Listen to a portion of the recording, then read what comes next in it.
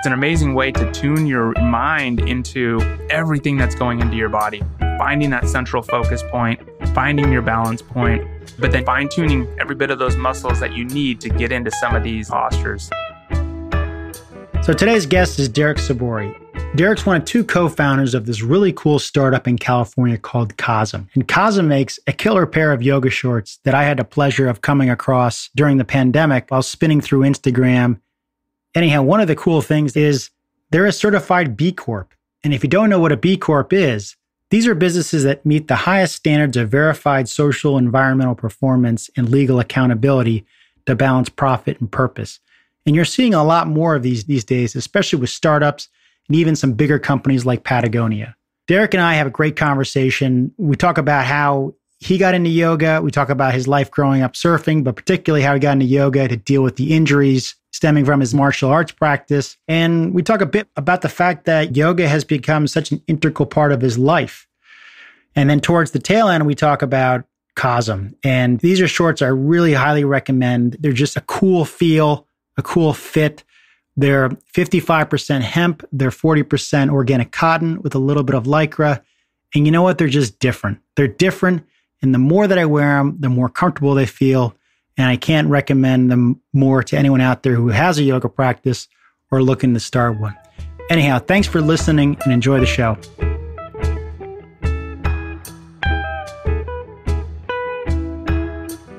Well, Derek Sabori, great to have you on the show, and thanks for joining us. Thanks, Derek. I'm glad to be here. Really excited. Let's do some talking about yoga. Well, first of all, it's great to finally connect because going back a year ago, I was coming off the heels of doing a yoga teacher training in San Francisco when COVID hit. And somewhere around that time, I was sort of looking for another set of yoga shorts. And I bought a couple pairs of Kozm shorts. And I think you dropped me a note afterwards, knowing that after I had purchased or you reached out and said, trying to verify, how did I come across you guys? And clearly your investment in Instagram had worked. So we go back over a year. I know we just traded a few emails back then, but it's great to finally connect over video and great to have you on the show. So thanks again for joining. Absolutely. No, I'm excited. It's been a fun story and it is really fun to be connected here. So how, when, and where did you get into yoga?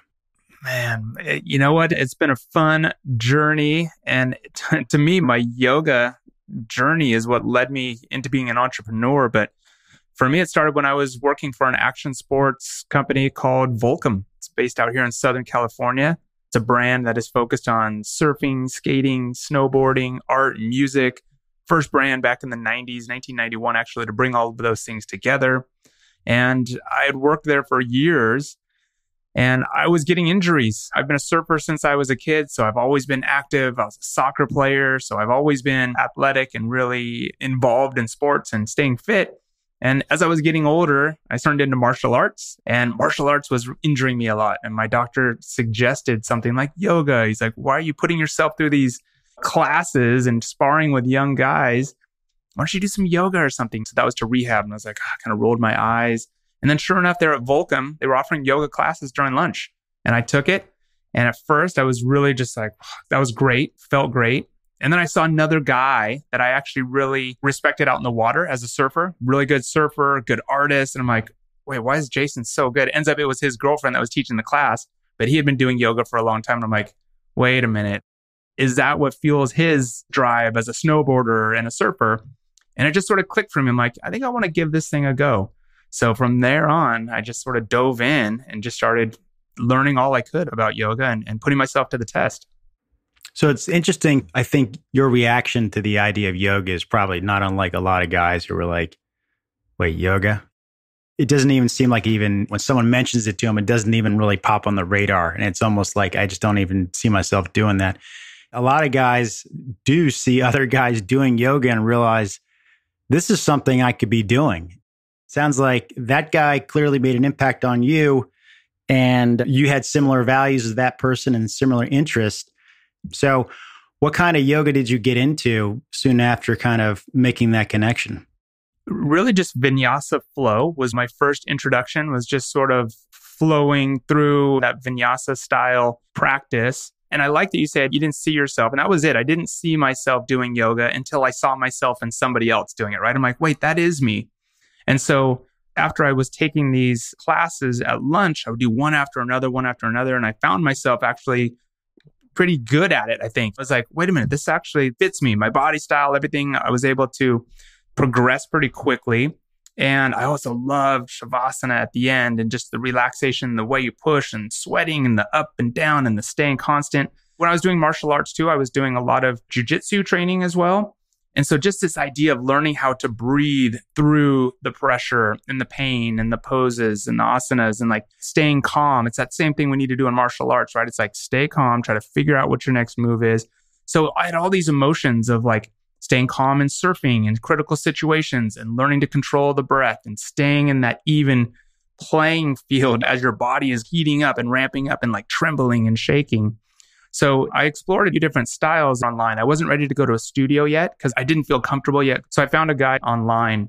His name's Tim Senesi. And I specifically was looking, to your point again, for a male yoga teacher. I just wanted another guy. I wanted to see myself in somebody else doing yoga. So I somehow found him. He's a surfer, skateboarder, Southern California lifestyle. I'm like, there he is. Really good teacher, great online teacher. And I just went through course after course after class and watched my practice really progress. And I was doing this late in the evenings at home after work. And man, I was addicted. It was like every night practicing. And his style too is a fusion, maybe a little bit of Ashtanga asanas in there, but mostly just a vinyasa flow, core workout, a little blend of everything. So nothing too specific, more just kind of a freestyle, if you will. If you recall, going back to those early days of doing yoga vinyasa flow, do you think a lot of your first reaction was, this is harder than I expected to be? The fact that in the beginning, it's very physical. Did you sort of get that reaction first as far as your early days? I did. And I think that's also what hooked me at first was that physical challenge of it. Right? That idea of like, ooh, this actually is really hard. It's not just stretching. There are a lot of the poses and the asanas are very difficult, or we make them out to be very difficult at first, right? And we're pushing ourselves harder and we're challenging ourselves. And my first thing that actually hooked me even deeper was trying side crow. This is my kind of go-to story because I was going through each class, going from the easier one to the middle one to more advanced classes. And eventually in one of the videos we get to, he's like, okay, reach over and we're going to do side crow. And I watched him twist over, lean in, go right up so effortlessly. And I'm like, okay, well, I've been doing this now for a couple of months. And I remember just feeling like that's impossible. It completely felt like there was no way I would ever be able to do that. And so that was a challenge for me because I remember just feeling so awkward. And how do I feel so weak? I've been advancing so well. So I kept doing that video over and over. I'm like, I got to get this. I want to do it.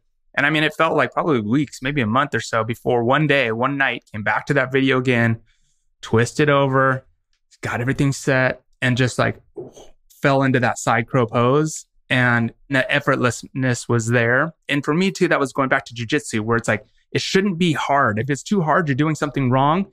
And I remember just like, oh, there it is. There's the balance, the strength. And I was like, I fell in love right there. Man, that was beautiful. And so ever since then, yoga's been my jam. It's been my go-to. So for those who are listening who don't know what crow is, let alone side crow, can you kind of illustrate and walk through what it looks like? And then maybe talk a little bit about what were the challenges in trying to get your body into that posture?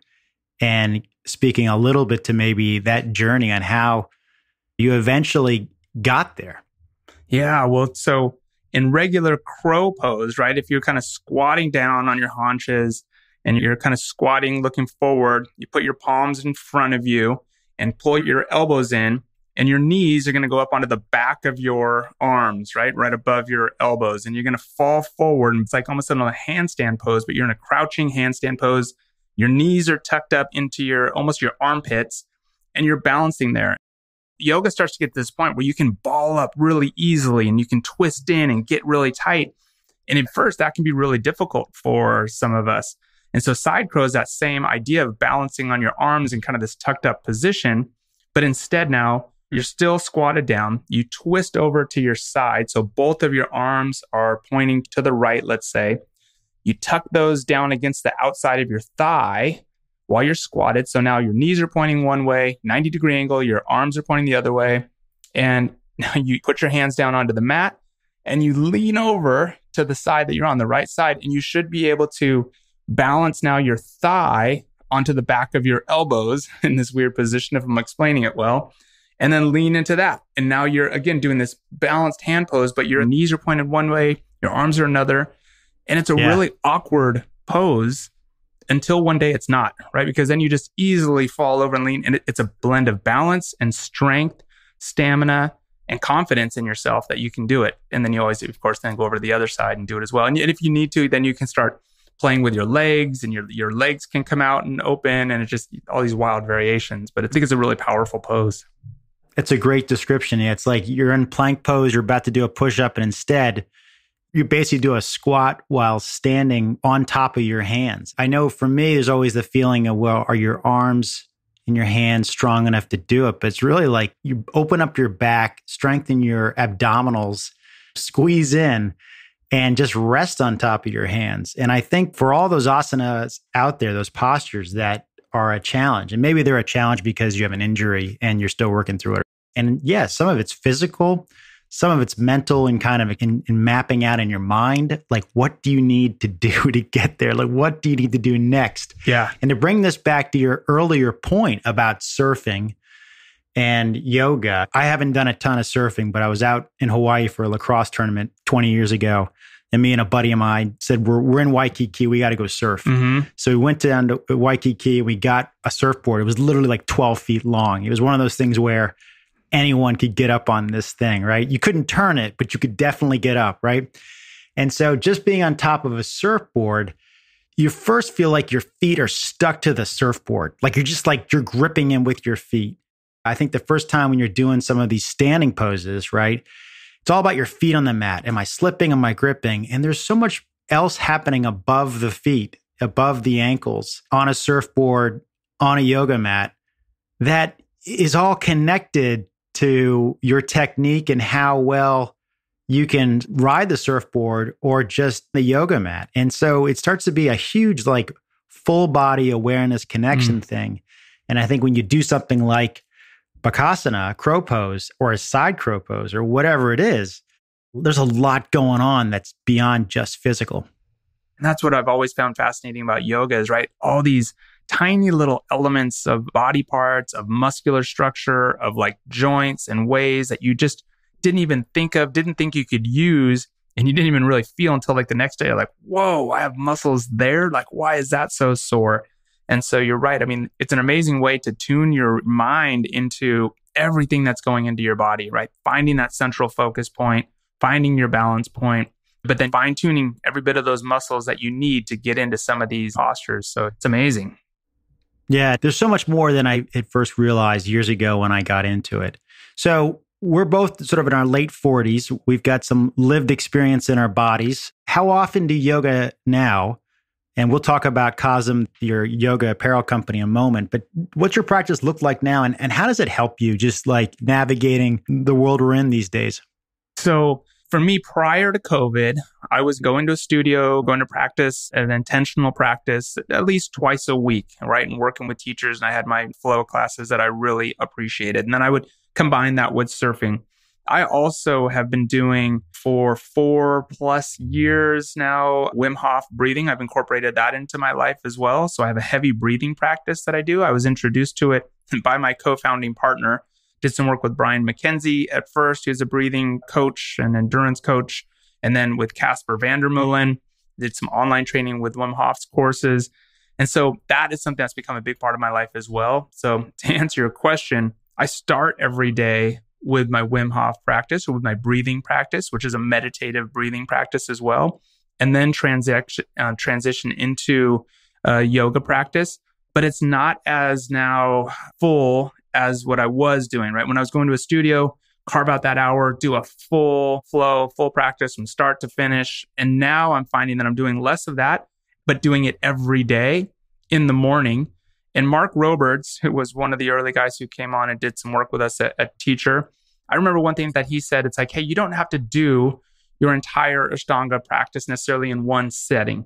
You might do a little bit in the morning. You might come back and do the next part in the afternoon and come back and do the rest in the evening. And that actually clicked for me because I do that now. Once COVID hit and everything shut down, I changed the way I practice where every day, do my breathing, do a cold shower too. That's how I start every day, no matter what, no matter where. And I've done this every day, Derek, for I think 4+ years now. I haven't missed a day. But now my yoga is in these smaller bits after my breathing practice. So sometimes it's 10 minutes, sometimes it's 30 minutes, sometimes it's 5 minutes. But I always make sure that whatever maybe I practiced yesterday, that I switch over to maybe I'm on balance today. Maybe it's a lot of hip openings today. Maybe tomorrow it's twists. Maybe it's back to headstands and handstands. So all week long, I'm doing these bite-sized bits of yoga, but now it's incorporated like completely into my life, more so than like, oh, yoga's on Tuesdays and Thursdays. Yeah, well, you're ahead of me on the Wim Hof. I am reading his book right now, and I'm a fan of any kind of intentional breath work because I think you're right. There's just so much that it affects, and I got to get cranking on the cold showers. But to your point about yoga being something that you can do anytime, anywhere, for any short amount of time or long amount of time, I think it's so true. And I think it's like we're all going to be getting back to more travel soon. For those who are business travelers who are going to be traveling for a week in and out of hotels, there's some great travel yoga mats out there that are just can fold up like a paperback. They're tiny. Yeah. But you could do some of that in the hotel room. You don't have to deal with the packed little gym in these hotels, which are never good gyms. You could roll out your yoga mat in your hotel room, do it for 20, 25 minutes. And maybe it's not the 1,000-calorie burn you normally get when you do things back at home, but that's going to help you out with that trip. So I'm with you. It's like, it just looks different every day. And then when you're in the class, it's great to be totally committed to that studio class for 90 minutes and let the instructor take you to a place where you haven't done postures or certain flow sequences in a while, and that's going to be a nice change. Yeah. And I'll add on that because I used to travel a lot for work as well. And I did. Same thing. I had this really nice thin mat that fit right nicely in my small little luggage case.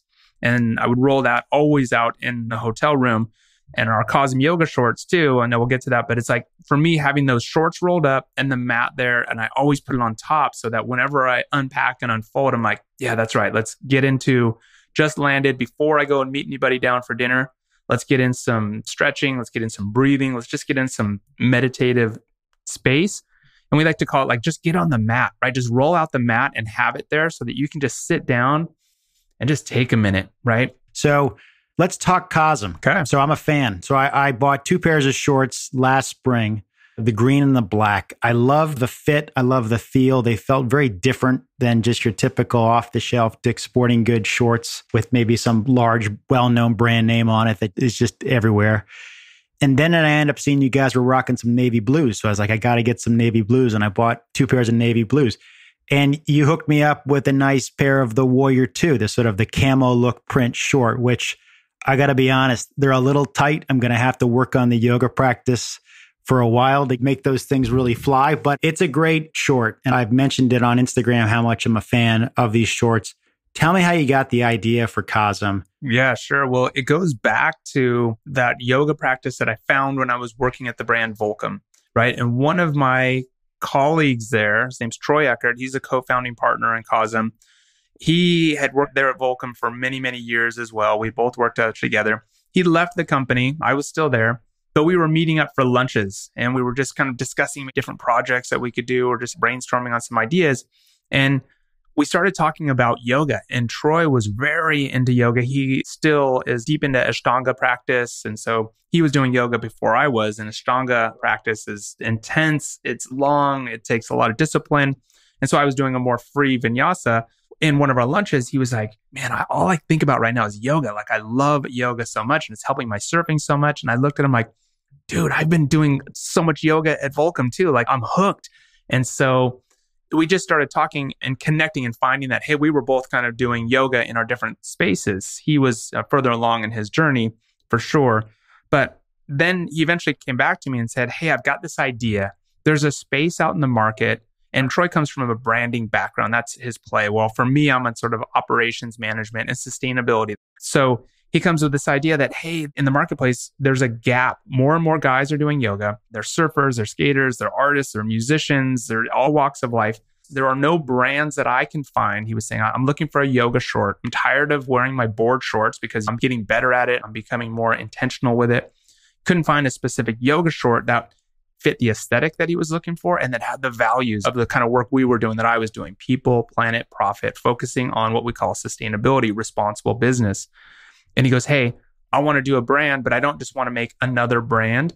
I want to do it better, and I need your help. So I quit Volcom, went and helped to start this brand, and sort of went on an entrepreneurial journey late in my life, because I was a 20-year brand guy at this particular brand, and said, yeah, let's do it. Tell me how you got the idea for Kozm. Tell us about Kozm being a B Corp and what makes these shorts so special. We knew from the beginning that we wanted to do business differently and responsibly. And for us, that means our mantra is made fair with care. And that's fair to people, fair to the planet. So we wanted our products to be made right, people to be treated fairly. We wanted our products to be made of the most sustainable materials we could find, which leads us to the short. We abandoned and we tried to move away from plastic-based fibers and fabrics, which is what polyester and nylon are, right? Society is really kind of over plastic, if you will, in wrapping, in packaging, and in products.